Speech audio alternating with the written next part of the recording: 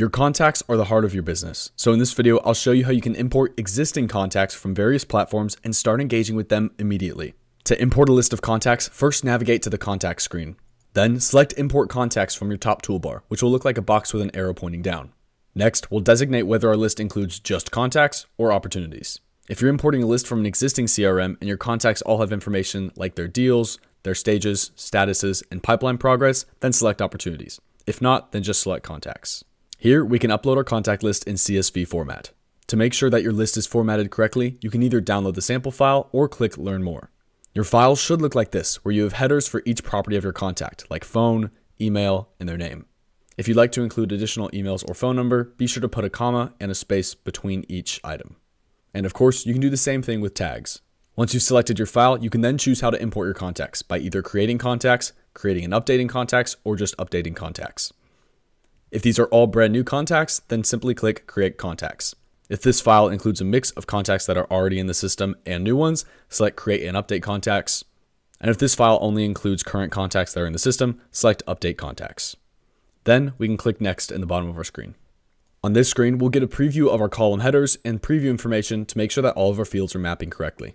You can adjust field mapping on the right-hand side by selecting the field from the list. Additionally, if you have any fields that are not mapped correctly, then be sure to create a custom field that has a title that matches your column header. But I'll show you right now how to customize your CRM so this maps correctly.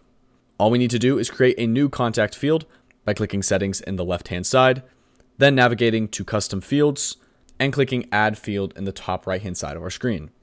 Then we can select the type of field that we're adding, whether it's a single line of text, multiple lines of text, different types of values, or multiple select options. For this case, we're using our favorite color, so we'll say single line text, then click Next. On this screen, we can give our field a name, add our field to a group, and then click Save. Now that we've done this, we can successfully map that information by going back to Contacts, clicking that Import button once again, then selecting our file, clicking Next, and now you can see that our information maps successfully. When your fields are mapped, simply click Next. On this screen, we can make our final selections, like designating if we'd like to create a smart list for new contacts created by the import, which, if selected, will allow you to view this list specifically separate from the rest of your contacts. We can also add our contacts to a workflow or add tags to these imported contacts. When all of our settings are configured, we can select the checkbox below to confirm that all contacts in this import have consented to hear from us. We can then select Start Bulk Import.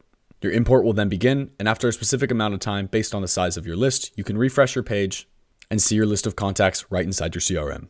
In future videos, we'll show you how to engage with these contacts one-on-one and in bulk. So stay tuned, and thank you for watching.